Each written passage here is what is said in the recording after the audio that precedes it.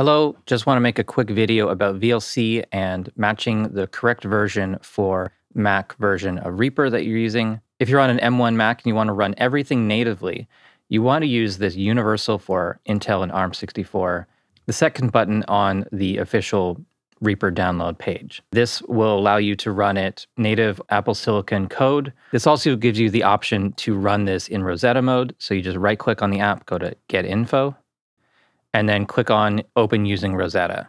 This allows you to open up Reaper as if this was on an Intel Mac, and so any Intel-only plugins that you use will work in that version of Reaper. One of the problems I ran into was that videos stopped working when I was using the Apple Silicon version of VLC. So VLC is a media player, but it also is used by Reaper for playing back videos. So you could just download the default version here, which will auto-detect Apple Silicon based on my browser here.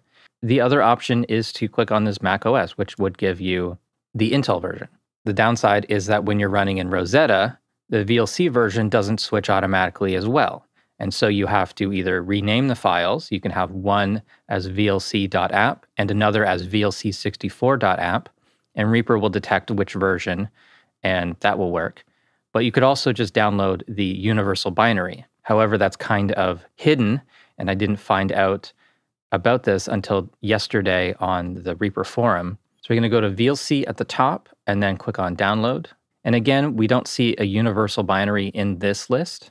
So we're going to scroll down here and go to VLC for Mac OS X. And obviously that's confusing because we're not on OS X anymore. Click on this little triangle beside the orange download button. We can find VLC for Mac Universal Binary.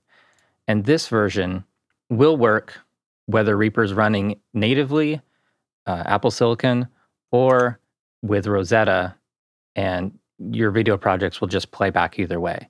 And I find this really helpful because I have a few projects and templates that are still using that certain plugins that run on Intel only or would be annoying to have bridged. Running this version of VLC makes it just a little bit easier to switch back and forth between the standard mode and using the Rosetta mode. And that's all I wanted to share in this video. Thank you so much for watching. Hope this has been helpful.